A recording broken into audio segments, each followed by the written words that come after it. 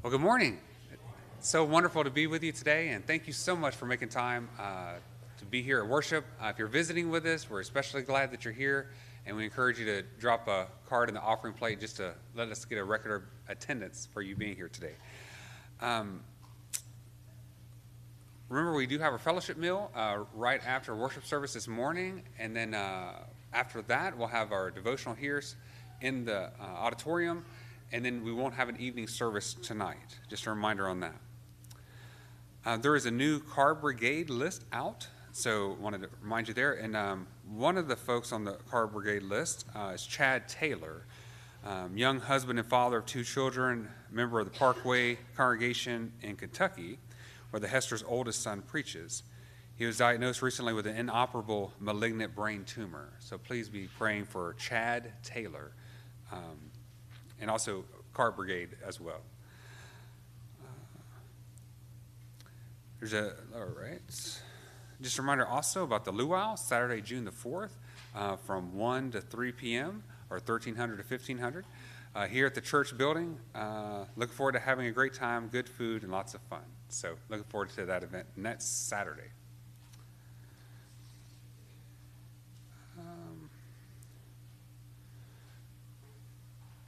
Please remember Tommy and Sabrina Stover's grandson, who has tested positive for COVID. Please remember them. Also, Molly's here today, right? Okay. Please pray for Molly. She has a bad earache, so those can be very painful. So please pray for Molly. And also remember Gideon too. Gideon's not feeling well today, so he has a fever, I think, at home. So please remember Gideon and India and them. And I would like to invite everyone. If you didn't have time, if you haven't been to Bible class Sunday morning recently, we would encourage you to come back next week in the auditorium. We're having a class starting on human suffering. It's such a wonderful topic. Also, the summer series for on Wednesday night is starting this Wednesday. So if you haven't been to Wednesday night in a while, we'd love to have you come. Wednesday night summer series in here. Also, we have Wonderful Wednesday for the children in the fellowship hall, and that starts this Wednesday as well. We'd love to have you be a part of that. Have I missed any announcements? Jeanette Albright was telling me that her daughter-in-law lives down South Alabama or Florida. Anyway, she's back in rehab. So Okay, her daughter-in-law? So Sister Albright's daughter-in-law is having some health. She had health issues. She was in rehab. Having a lot of health issues and is back in rehab. So please remember her in your prayers as well. Any other announcements I missed? All right. Please join us in our worship.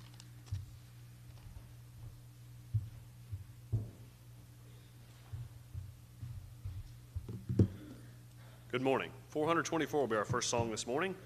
Paradise Valley will sing the first and the last stanza of this song. First and the last.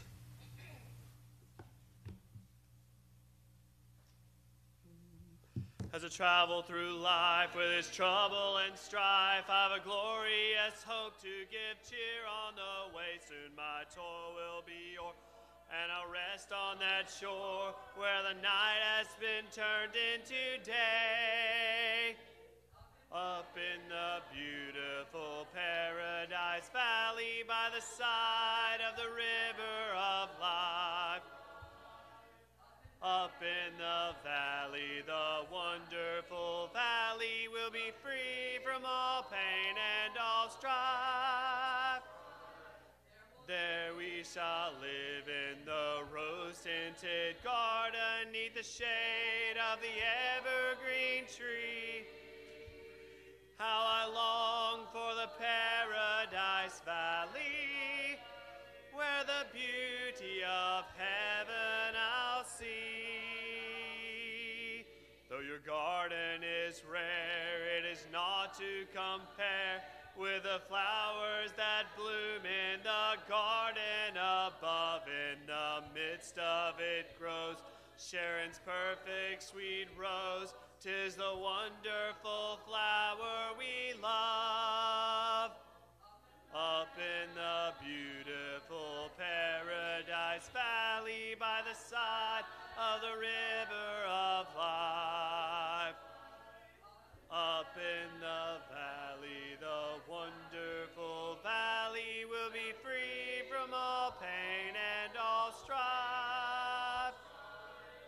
There we shall live in the rose-tinted garden, 'neath the shade of the evergreen tree. How I long for the Paradise Valley, where the beauty of heaven I'll see. Before prayer this morning, 425, Where Could I Go? We'll again sing the first and the last stanzas of this song. 425. Living below in this old sinful world, hardly a comfort can afford. Striving alone to face temptation sore, where could I go but to the Lord? Where could I go? Oh, where could I go? Seeking a refuge for my soul, needing a friend to save me in the end. Where could I go but to the Lord? Life here is grand, with friends I love so dear. Comfort I get from God's own word. Yet when I face the chilling hand of death, where could I go but to the Lord? Where could I go? Oh, where could I go? Seeking a refuge for my soul, needing a friend to save me in the end. Where could I go but to the Lord? Let us pray.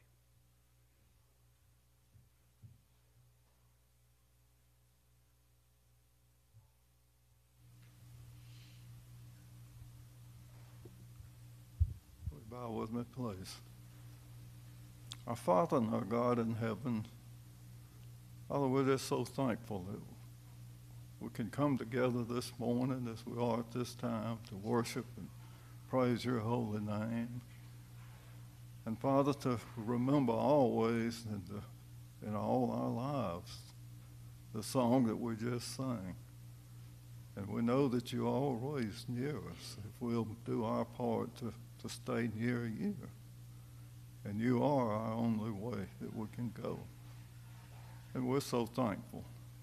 We're so thankful for all the love that you've shown us.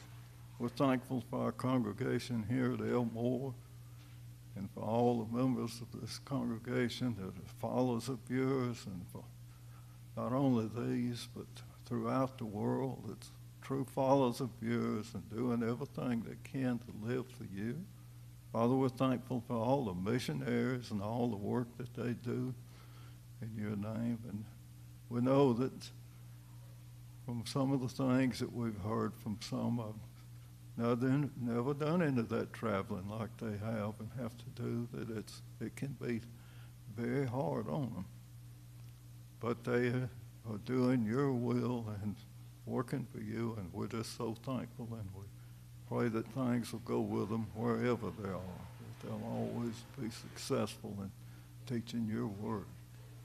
Father, we're thankful for our assembly this morning. We're thankful for our visitors that we have with us, and we just pray that you'll help us as we worship you at this time, that our worship service will be truly acceptable to you.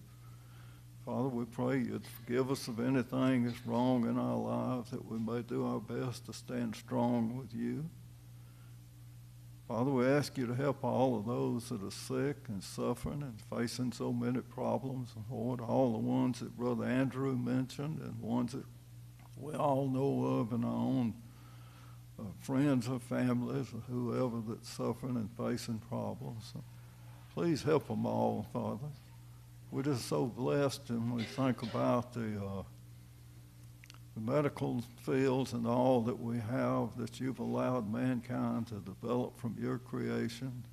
And Father, everything that we have, we know it came from your creation, and you've given us so much. And may we think on these things and not take so many of them for granted, but to praise your name and thank you for all that you've done for us and doing for us every day through your Son, Jesus. We're just so thankful that he was willing to come to this earth for the life that he lived here. Father, we know everything he did. Your word tells us what he did. He was doing it for mankind. He done it to help us to see the way, to know the way, because he is the way. And we must do our best to follow that. And we're thankful for the church that he established to give us this Christian family here on this earth while we're here, so we can be an encouragement to each other, and that we can encourage those that are not following your way the best we can to see the need by using your word. And it all comes from your word. We must ever realize that you were so great to us to allow mankind to put that word down where we can have it, to read it and study it. But we must use it the best we can, and may we do so always. And Father, thank you especially for the greatest love that was ever shown for mankind, was when your Son was willing to give his life on that cross for our sins. Father, your word tells us that through his death, burial, and resurrection, that hope is set up and is there forever for all mankind. But all mankind must realize, and we all must realize, that we must be obedient to that word, to obey it, to be buried with your Son in baptism, and to do our best every day to walk in our lives the way that's acceptable to you. And may we do our best to do that. Father, we pray that you would be with those that are traveling away from us this morning. We know that Brother Scott and Sister Sherry, we pray you be with them. And we pray you be with Brother Charlie Bida as he brings us a lesson this morning. And we know it's from your word, and we just pray we'll take these things he tells us and to use them in our lives the best we can. Father, all things we pray through your great and wonderful Son, Jesus. In his holy name we pray. Amen.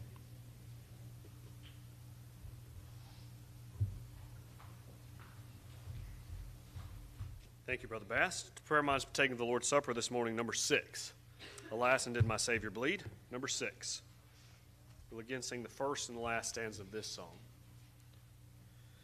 Alas, and did my Savior bleed, and did my sovereign die? Would he devote that sacred head for such a one as I?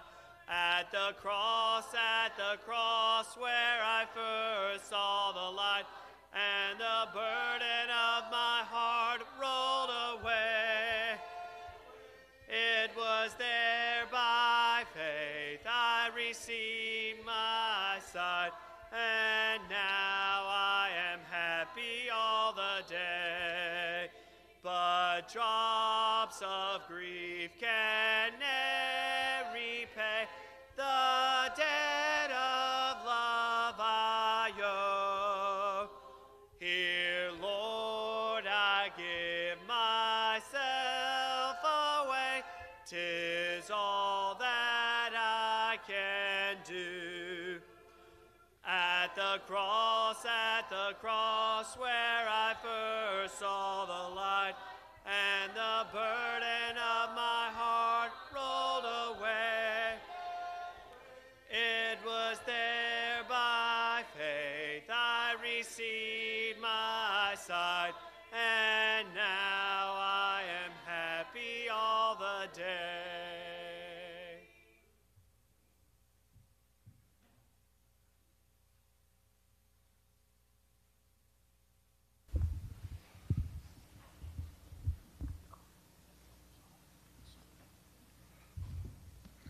If you got your Bibles, you can turn with me to Hebrews chapter 9. We'll be reading from there. I was studying this last night, and it's amazing the two covenants that we read about in the Bible, about the old covenant that was that the Jewish nation was under, and then the new covenant that we're now under. And we'll read about that right now in Hebrews chapter 9, starting in verse 11.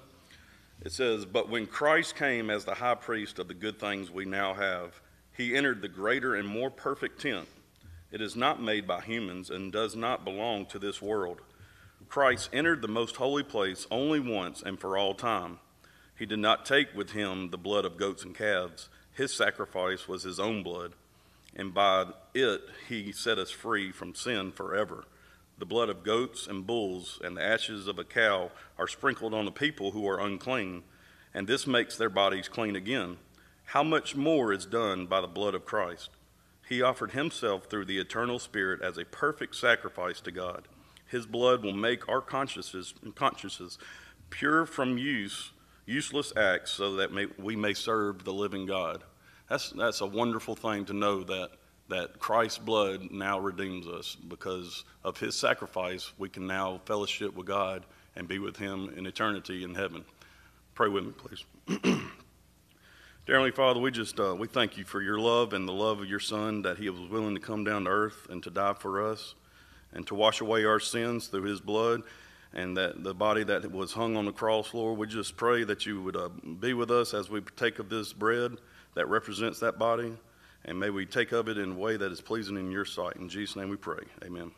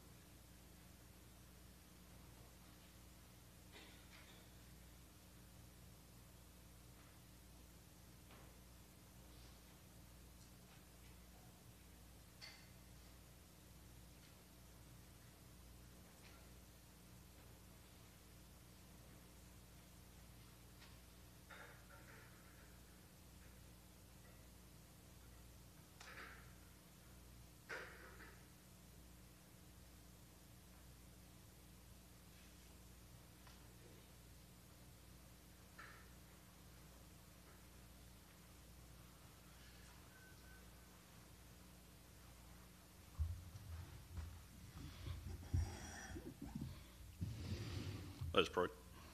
Dear Heavenly Father, we thank you once again for this sacrifice that your Son was willing to give on the cross of Calvary. When we know that without the shedding of his blood, that we would have no chance of eternity with you, Lord. And we just thank you for that sacrifice. And may we take over this fruit of the vine in a pleasing manner. In Jesus' name we pray. Amen.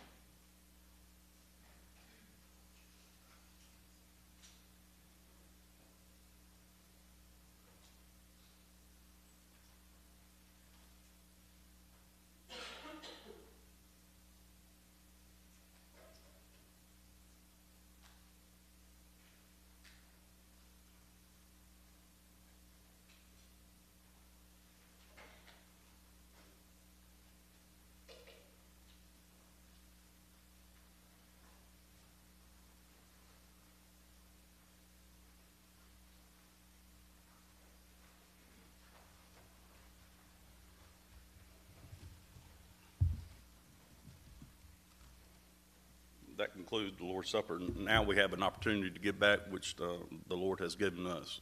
Let's pray. Dear Heavenly Father, we just thank you for richly blessing this nation that we live in, Lord. We're given so much here in America, and we just thank you for that. Let us not take it for granted, all the rich blessings that you provide us, Lord, and may we give back that portion that which you've given us so that we can spread your word and increase the kingdom of heaven, Lord. In Jesus' name we pray, amen.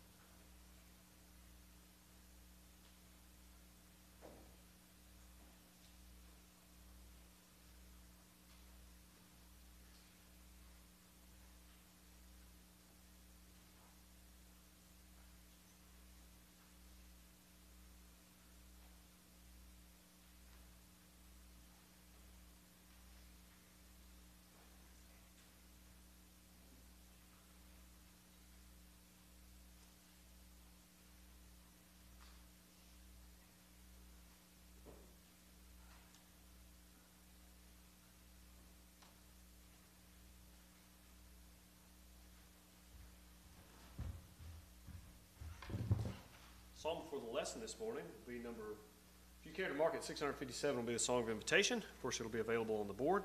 Thanks to our talented IT team. Psalm before the lesson will be number 182. Hide Me, Rock of Ages. We'll sing the first and the last stanza of this song. If you would, please stand.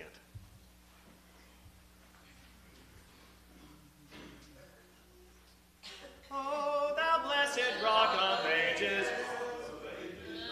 trusting now, dear Lord, in thee. Keep me till my journey's ended, till thy blessed face I see. Hide me, O blessed Rock of Ages, till thy blessed face I see. When the storm around me rages, Rock of Ages, hide thou me. When my journey is completed, and there's no more work to do, Savior, guide my weary spirit. Happy land beyond the blue. Hide me, O blessed Rock of Ages, till thy blessed face I see. When the storm around me rages, Rock of Ages, hide thou me. Please be seated.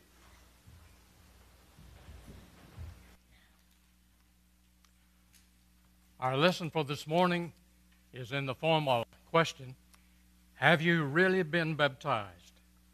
I'm aware of the fact that there are those in the religious world who would not like for us to preach on baptism, and they sometimes say, you preachers in the Church of Christ always preach on baptism.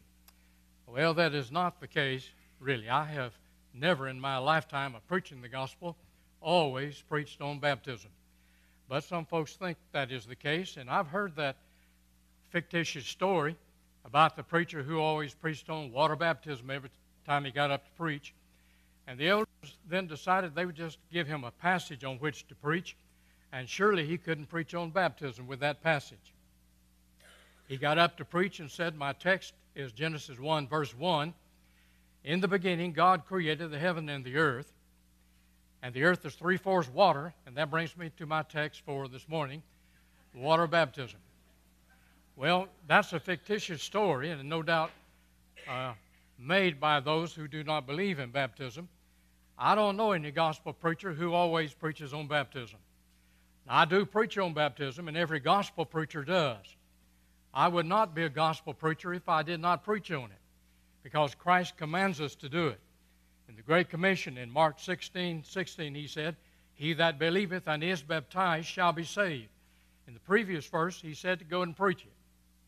So we are commanded to do that.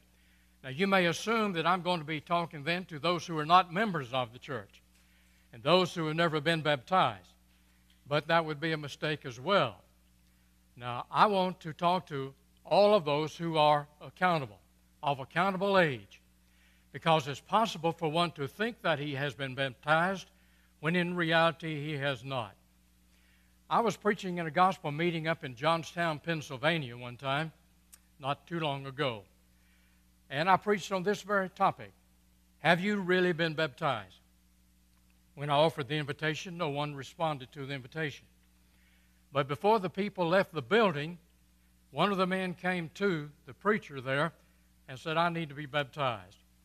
He had come to realize from that lesson that he had not really been baptized. And it's possible for one of us to be in that condition or position. Have you ever had the experience of failing to renew your driver's license at a certain time? I have. Possibly some of you have had that experience. Now, I knew the law about it. I intended to obey God's or man's law about the driver's license being renewed. And, in fact, I thought I had done it. But something happened and I realized that I had not really renewed my driver's license, though I thought I had. It is possible for one to believe that he has been baptized when in reality he has not been. So the truthfulness of this lesson today can be the difference between going to heaven and going to the other place, between obeying God and disobeying God. And I would hate for us to miss an opportunity to teach someone who may think he's been baptized when he has not really been baptized, and then to lose his soul. So the Bible tells us to go and preach the gospel to every creature. He that believeth and is baptized shall be saved. He that believeth not shall be damned. Have you really been baptized? Now, we have 2 points to our lesson this morning. There are 2 questions we need to ask in order to answer that basic question. Number 1, have you been baptized for the right reason or the right purpose? The Bible tells us why we are to be baptized. And the Bible tells us that Christ commands us to do it. Go ye therefore and teach all nations, baptizing them. We are commanded to be baptized. The New Testament teaches us that baptism is an act of obedience to the command of our Lord. It is not just a dipping in water, not just an immersion in water. Some people think that's what it is. I was in a Bible study with a man down in Wildwood, Florida on one occasion, and we were studying about the Bible and what it teaches about how to be saved. We talked about baptism, a part of God's plan for salvation. He said, "I don't understand how being dipped in the water has anything to do with salvation." He said, "Baptism is just a dipping in the water." He said, "A frog is baptized every time he jumps into the water, if that's all it is." I explained to him that God had not commanded frogs to be baptized. He commanded human beings to be baptized, and it is an act of obedience to the command of our Lord. If we do not obey the Lord, then there can be no salvation. Now, I heard Brother Leroy Brownlow preach on several occasions. He was a great gospel preacher from the past. I heard him at the Freed Hardeman lectures on one occasion. You probably heard it too. He said a man broke into their building one night to burglarize the building. He couldn't turn on the lights because people might see him in there. He couldn't use a flashlight. The light might be seen through the window. He was just wandering through the building, searching for something to steal. He opened one door and walked right into the baptistry, fell right into the baptistry. They could tell that's what happened because where he came up out of the baptistry, there was a big puddle of water, and there were steps of water throughout the building where he had gone. Now, if baptism is just a dipping in the water, the Lord got a new member that night. Did that man become a Christian? Was he baptized? Certainly not, because baptism is not just a dipping in the water. It is an act of obedience to the command of our Lord. We are baptized to get into Christ. In Galatians 3:26 and 27, the Scripture says, "For we are all the children of God by faith in Christ Jesus. For as many of you as have been baptized into Christ have put on Christ." Baptism puts us into Christ. Until we are baptized into Him, we're not in Him. When you got out of your car this morning and walked to this building, you took several steps unto this building, but you're not yet in the building. But when you came to the door and took that one step into the building, then you were in the building. Now, there are several steps that one takes to come unto Christ. We must believe in Christ, John 8:24. "Except you believe that I am He, you shall die in your sins." We must repent of our sins. Acts 2:38. "Repent and be baptized, every one of you, in the name of Jesus Christ for the remission of sins." And so we are to repent, but we're still not in Christ. When we believe, we were not yet in Christ.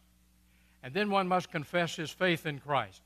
In Romans 10:10, the Bible says, "For with the heart man believeth unto righteousness, but with the mouth confession is made unto salvation." We're not in Christ yet when we confess our faith. But when we are baptized into Christ. After we have been baptized, we are children of God, heirs of God, and joint heirs with Christ. Romans 8, verse 17. And so we are baptized into Christ. We must be baptized for that purpose, to get into the family of God. We're baptized into Christ. Then when we are baptized, we receive the Holy Spirit. In that passage we noted in Acts 2:38, Peter said, "Repent and be baptized, every one of you, in the name of Jesus Christ, for the remission of sins, and you shall receive the gift of the Holy Spirit." Now, the Holy Spirit is not given to just anybody and everybody. The Holy Spirit is given to those who obey the gospel of Christ by being baptized into Christ. Now, the Bible tells us why we are to be baptized. And when we're baptized, it ought to be for that Bible purpose. Baptism is for the remission of sins. In the passage noted in Acts 2:38, Peter said, "For the remission of sins." That word "for" means in order to obtain the remission of sins. It is to remit our sins, remove our sins. In Acts 22:17, when Paul recounted his conversion, he said, "Ananias the preacher came to him and said, Now why tarriest thou? Arise and be baptized, wash away thy sins, calling on the name of the Lord." Now that passage tells us when our sins are washed away. In verse 5, the Bible tells us what washes away our sins. "Unto him that loved us and washed us from our sins in his own blood." What washes away our sins? The blood of Christ. When does the blood of Christ wash away our sins? Acts 22:17 tells us when we're baptized into Christ. So you see, baptism is for a purpose. It is to remit or remove our sins or wash away our sins. Now, unless a person is baptized to wash away his sins, he really isn't baptized. I was preaching down in Mobile, and a lady responded to the invitation. And she said, "Years ago, I went through what I thought was baptism. I was baptized in that way, but I was not baptized for the remission of sins. I didn't realize that I was lost and that I need to be baptized to have my sins removed. But she says, now that I know the baptism is for the remission of sins, I want to be baptized." I commended her for it. The authority for doing that is in Acts 19:1-7. When Paul found 12 men at Ephesus who had been baptized, they were not baptized according to the baptism of Christ. And so he taught them and then baptized them according to the baptism of Christ. So when a person has not been baptized properly, that is the scripture that suggests that he needs to be baptized according to the baptism of Christ. So baptism is to save us. In 1 Peter 3:21, Peter said, "The like figure whereunto even baptism doth also now save us, not the putting away of the filth of the flesh, but the answer of a good conscience toward God. Now, baptism is not to wash away the dirt of the body, but it is to cleanse us of the sins of the soul. The Bible tells us there is none righteous, no, not one, Romans 3:10. In verse 23, he said, for all have sinned and come short of the glory of God. That includes everybody. Until a person comes to Christ to have his sins washed away, he is a sinner and he's lost, separated from God. In Isaiah 59, verses 1 and 2, the Bible says, behold, the Lord's hand is not shortened that it cannot save, neither his ear heavy that it cannot hear. But your iniquities have separated between you and your God, and your sins have turned his face from you, that he will not hear. And so sin separates us from God. The Lord loves us. Through his grace and mercy, he has given us a plan by which our sins can be removed. When we obey the gospel of Christ, culminating in being baptized into Christ, then our sins are washed away. When we have our sins washed away, we begin to live a new life. We've been born again. In John 3:3, Jesus said, except a man be born again, he cannot enter into the kingdom of God. Verse 5, except a man be born of water and of the Spirit, he cannot enter into the kingdom of God. And so a person must be baptized or born again into the family of God, and at that point, he is cleansed of all sin and begins to live a new life, a life in which he is in a saved condition. In Romans 6:4, Paul said, therefore we were buried with him by baptism into death, that like as Christ was raised up from the dead by the glory of the Father, even so we also should walk in newness of life. When we're baptized into Christ, we're born again, and we begin to live a new life, a sinless life. In 2 Corinthians 5:17, Paul tells us that when we're in Christ, we are new creatures. Therefore, if any man be in Christ, he is a new creature. Old things are passed away, therefore all things are become new.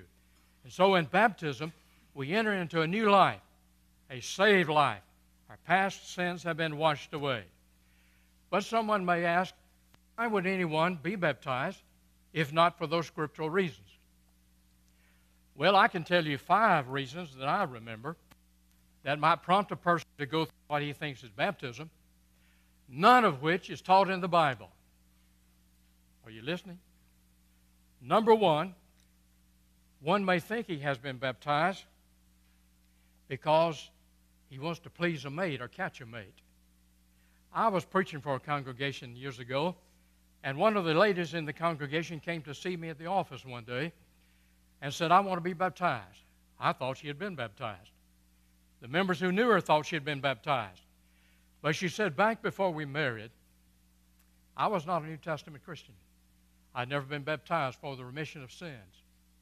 But I knew that Bill would not marry me unless I had been baptized. So she said, I was baptized to get him to marry me. Now, folks, I don't read about that in the Bible. That's not a purpose for being baptized. And so I commended her for it, and I baptized her into Christ for the remission of sins. Remember Acts 19, 1-7. If we haven't been baptized properly, we need to be baptized properly. And then sometimes people are baptized to follow their friends. I have talked to a number of people and rebaptized a number of people in my lifetime. I have had them to tell me, back when they thought they were baptized, they were very young, and they said they were not really doing it because they thought they were lost and in being baptized they would be saved from sin. They said they did it to follow their friends. Sometimes people are baptized when they're very young to follow a friend, not because they believe they're lost and they need to be baptized to be saved, but to follow their friend. And so that would not be taught in the Bible either. Number 3, some have been baptized, I'm told, to seek a social or business advantage. Scott mentioned this the other day in a sermon. One may be baptized, become a member of a church, thinking that the people there would give him their business, maybe buy insurance from them. That's not taught in the Bible.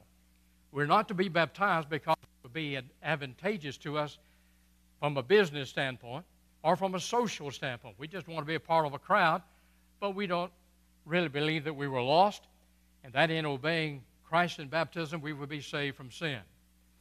Number 4, a person may be baptized in order to become a member of a human organization. Through the years, human beings have started different churches. And those are not the churches of the New Testament. They are opposed to what the Bible teaches, and they are opposed to other denominational churches. That's what makes them different. Some people make baptism an initiation into their organization. They claim to be a church, religious organization, but they make that a stipulation. You have to be baptized into it. Well, the Bible doesn't teach us to be baptized into a man-made organization. We're to be baptized into Christ, and when we do that, we're baptized into His body. 1 Corinthians 12:13, for by one Spirit are we all baptized into one body. And so when a person is baptized to become a member of a man-made institution, he's not doing what the Bible says. He's not obeying the Lord. Sometimes people are baptized because they believe they're already saved. There are some folks in the religious world who are honest and sincere people. They really are. They want to do right. But they teach that a person is saved by faith only. At the point he believes in the Lord, he's saved from sin. Well, now, friends, that's not what the Bible tells us. Faith alone will not save a person. Brother Marshall Kiba was a great black preacher, probably the best-known preacher in our brotherhood during his lifetime. He had the unusual ability to put the hay down where the calves could reach it. You could understand what he was saying. He said, if you believe that you were saved before you were baptized, you're too fast. God never dry cleaned a man since his son died on Calvary. You put God in the dry cleaning business if you have him saved before he's baptized in water. Well, now that puts it down so I can understand it. We're not to be baptized for any other reason other than that which the Lord taught. He didn't teach us to be baptized because we're already saved. He taught us to be baptized in order to be saved. And so you see, I've given 5 reasons why some people may be baptized. At least they think they've been baptized, but they have not been baptized according to the Bible. The question is, have you really been baptized? Have you been baptized for a scriptural reason? The ones that we gave you from the Bible. Now, there are some who have been baptized according to what they have been taught, and they believe later that they were baptized properly. Sometimes a person is baptized at some point, and he's been taught that he's being baptized to show he's already saved by faith only. And then later, he begins to think that he was baptized for the remission of sins because he's heard a preacher preach what the Bible says. We're to be baptized in order to be saved. And this person assumes that he or she was baptized for that reason when he was baptized earlier. I was in a Bible study with a lady on one occasion, and we talked about God's plan of salvation, that a person is to be baptized in order to be saved. And she said, I was baptized for the remission of sins. Well, I knew the church of which she was a member did not teach that one is baptized for the remission of sins, but rather they're saved by their faith alone. They later teach a person to be baptized to show that he's already saved. That's not what the Bible teaches. And so a person may be baptized thinking that he was baptized properly because he was taught later and he understands later that he was baptized to be baptized for the remission of sins, but when he was baptized or she was baptized, she was not. I was studying with this lady, and she said she'd been baptized for the remission of sins, and I said, would you do me a favor? Would you go into your phone and call your preacher and ask him if he had baptized you for the remission of sins? She said, okay, I'll do it. She went and called him and came back to me and said, no, he didn't baptize me for the remission of sins. He said, we're saved by faith only. Later, she heard somebody preach what the Bible teaches, that we're saved to be saved, or baptized to be saved, and she assumed that's what she was doing when she was baptized. Sometimes people think they're baptized when they have not really been. So have you been baptized for the right reason. The second, have you been baptized in the right way? If you go to your dictionary, you'll find that it says that baptism is sprinkling, pouring, or immersion. But that's not what the Bible says. A dictionary defines words as people commonly use them.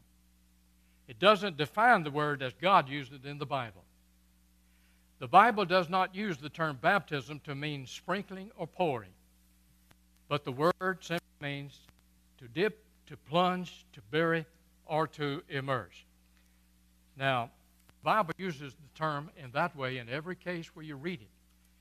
It is a word that means to dip, to plunge, to bury, or to immerse.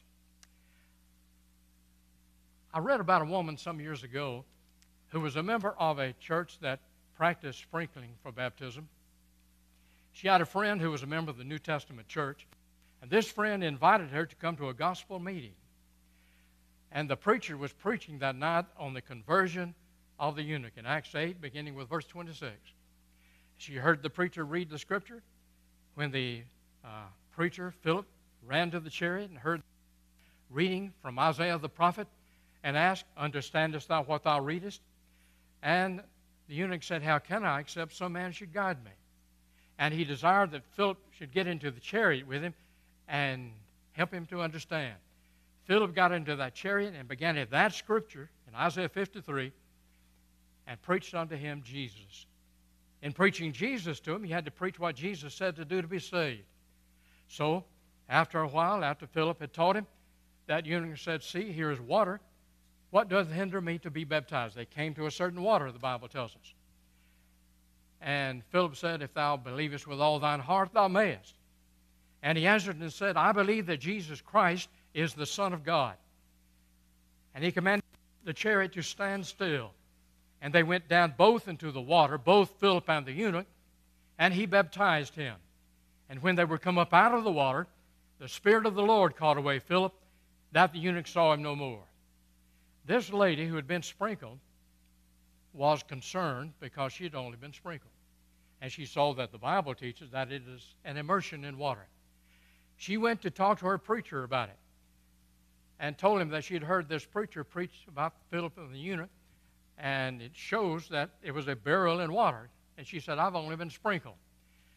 And her preacher said, "Well, you must also understand that the Bible says it was desert. And in a desert, they didn't have a pond or a baptismal pool or spring or river." And so, as they were riding along, and Philip taught him that he needed to be baptized, the eunuch knew he was going to be crossing the desert, so he brought along a jug of water. He reached under his seat and pulled out a jug of water and said, "See, here is water. What doth hinder me to be baptized?" Now think about that. And she said, "Oh, I see." And they both went down into the jug, both Philip and the eunuch, and he baptized him. And when they were come up out of the jug, the Spirit of the Lord caught away Philip, that the eunuch saw him no more. That won't work, will it? That's not what the Bible says. They came to a certain water, and the eunuch said, "See, here is water. What doth hinder me to be baptized?" Philip asked him if he believed. He said he did. They went down into the water, both Philip and the eunuch, and he baptized him. And when they were come up out of the water, you see, baptism is going down into the water, being buried, and then coming up out of the water. In Matthew 3:16, we read that after Jesus was baptized, he came up out of the water. What was he doing down in the water? He was being baptized. After being baptized, he came up out of the water. Baptism is an immersion in water. It is not sprinkling. It isn't pouring water on one. In John 3, the Bible tells us, verse 23, that John was baptizing in Enon near to Salem because there was much water there. It doesn't take much water to sprinkle some water on a person. You can do that with a thimble. It doesn't take much water to pour water on him. You can use a thimble or a cup and pour a little water on him. But he's not being baptized. Baptism is an immersion in water. I remember studying with a lady on one occasion who was not a New Testament Christian, and she was dying of cancer. Her husband worked with one of our members, and he set up a Bible study for us. Went and studied with her. At the conclusion of that study, I said, you would like to be baptized for the remission of sins and become a child of God, we can take you to our building right now. We have a baptistry there in the building. We have clothing to be used, and you can be baptized tonight. Her husband didn't know anything about the Bible. He said, why can't we just take her into our bathroom here and turn the shower on, put her in the shower, and baptize her? And so I explained to him again, the baptism is an immersion in water. It is not sprinkling water on someone. Baptism is an immersion.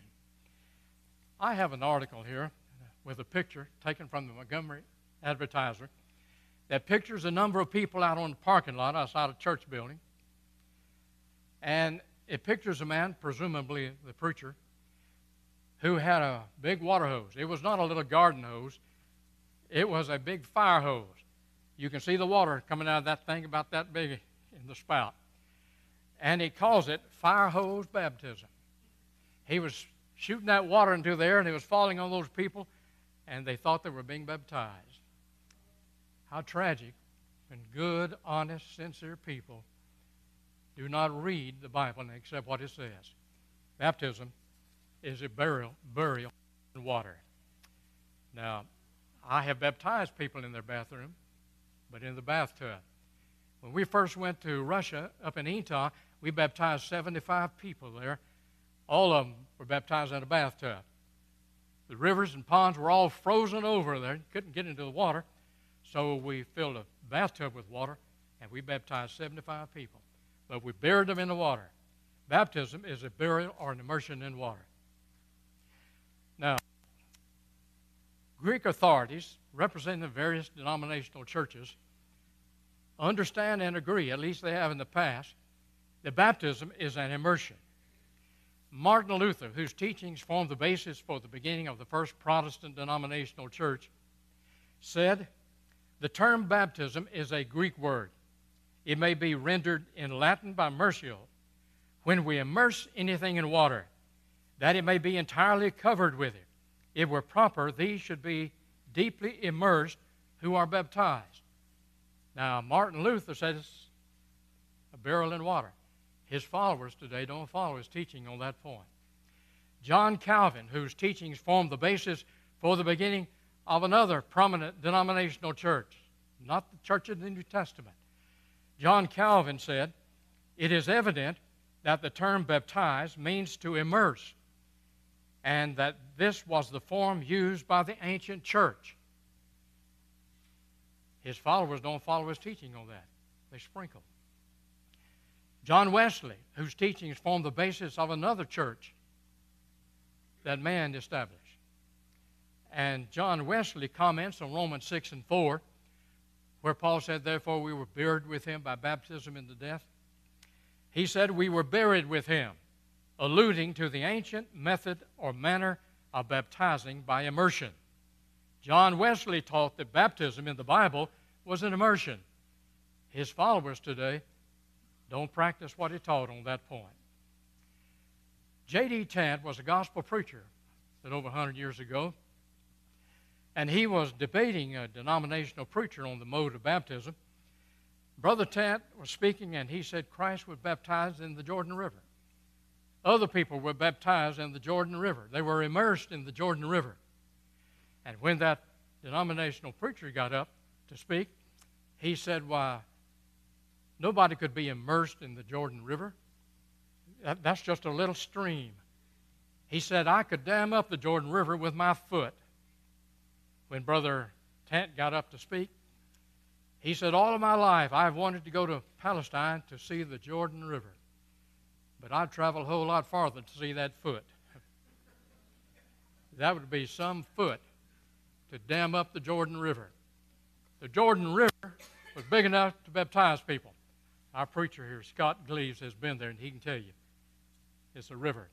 His youngest daughter, Taylor, our granddaughter, went with a group of students from Harding overseas to study, and they went there, and she waded out in the Jordan River. Anybody who's been there can tell you it's a river. People can be baptized in it. Baptism is an immersion. It is not sprinkling. Now, if you have been sprinkled or just had water poured on you, you really haven't obeyed the Bible, haven't been baptized properly. Someone may say, when I was young, I was baptized, and they mean they were christened, as that term is used. And that doesn't mean they were buried in water. They had water sprinkled on them. They're usually against it. They're usually kicking and screaming. They're against it. But this person says, I was christened when I was young. Am I all right? Let me ask a question or two, and you can answer your own question. What were the prerequisites for a person to be baptized? What did he need to do before he's baptized? He would have to believe. Remember, the preacher Philip asked the eunuch, if thou believest with all thine heart, thou mayest. Can a baby believe? Surely not. Second, a person must repent of his sins. Peter said in Acts 2:38, repent and be baptized. Can a baby repent? No. A baby doesn't need to repent. A little baby is sinless and pure. We've got some little babies in this audience. Do you mean to tell me that those little babies need to be baptized and they're lost? No. They're just as pure as the driven snow. They have not sinned. They don't need to repent. And a little baby couldn't repent. Ask one of these little babies, will you repent? That baby wouldn't know what you're talking about. The Bible teaches that a person must confess his faith in Christ. Romans 10:10. For with the heart man believeth unto righteousness, but with the mouth confession is made unto salvation. Can a baby confess his faith in Christ? These little babies here couldn't do that. They don't need to. Little babies are sinless and pure. They're going to go to heaven till they die where they are right now. Little babies can't obey the gospel. Now, suppose a man who weighs 200 pounds respond to the invitation this morning. When I offer the invitation in a moment or two, and a big man, 200 pounds, comes forward, and I ask him, what is your desire? And he says, I want to be baptized. And I ask him, do you believe? Do you believe in Christ as the Son of God? And he says, no, I don't. Should I baptize him? No. You can't be baptized if you don't believe in Christ, God, or the Bible, or baptism. Suppose he weighs 100 pounds. Should I baptize him? No. Suppose he weighs 50 pounds. Should I baptize him? No. Suppose he weighs 10 pounds. Should I baptize him? Doesn't believe in Christ? Can't repent? Doesn't need to? Can't confess his faith in Christ? If he weighs 10 pounds, I couldn't baptize him. Little babies cannot be baptized. And there's not a word in the Bible that teaches us to baptize little babies. Baptism is for those who can understand, who are old enough to understand right and wrong and understand God's will. Have you been baptized in the right way? Our question, the basic question is, have you really been baptized? Have you been baptized for the right reason? Have you been baptized in the right way? A few years ago, I filled in at Lightwood up the road here where Brother Taylor used to preach. Jerry Martin was preaching there then, and he asked me to come and preach for him several times. And on one of those occasions, I preached this sermon. Have you really been baptized? When the invitation was extended, no one responded. But the next day, one of the elders in that congregation called me and said, Charlie, we thought you would like to know that we baptized so-and-so after that lesson yesterday. This person thought about it, evaluated in terms of the Bible, and he came to realize that he had not been baptized. And so he was baptized then. I've met a number of people who've done that. It may be that in the audience today, there's someone who has been honest and sincere, and you've known God's will about baptism. You intended to obey His will. You thought you had obeyed His will. But after this study, maybe you've seen that you haven't really been baptized. We're going to give you an opportunity to do that. When we stand to sing this invitation song, come down to the front, and we'd be glad to assist you and baptize you into Christ in this very hour. You can go home a Christian. You can pillow your head tonight in peaceful rest, that should you not awaken tomorrow, you'd go home to be with God. You don't want to miss that opportunity. You need to make it as sure as you can. If you realize that you haven't really been baptized, won't you come down to the front and tell us right now while we stand and sing?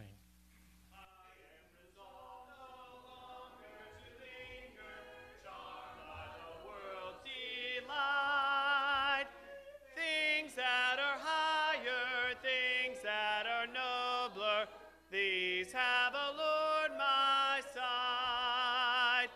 I will hasten to him, hasten so glad and free. Jesus, greatest, highest, I will come to thee. I am resolved to enter the kingdom, leaving the paths of sin. Friends may oppose me, foes may beset me, still will I enter in.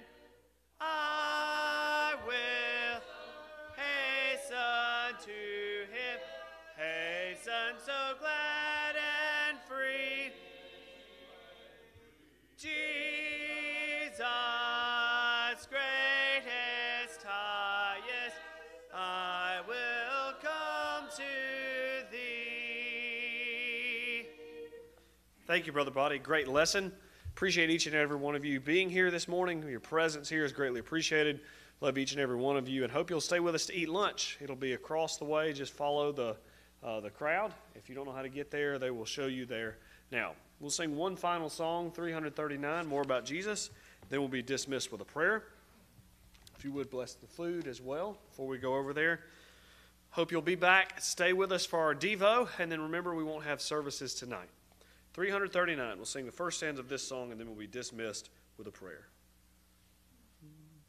More about Jesus would I know, more of his grace to others show, more of his saving fullness see, more of his love who died for me.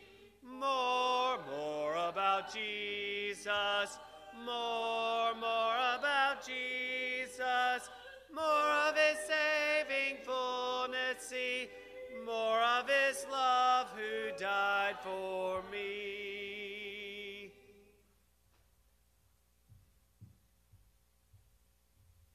Bow with me, please.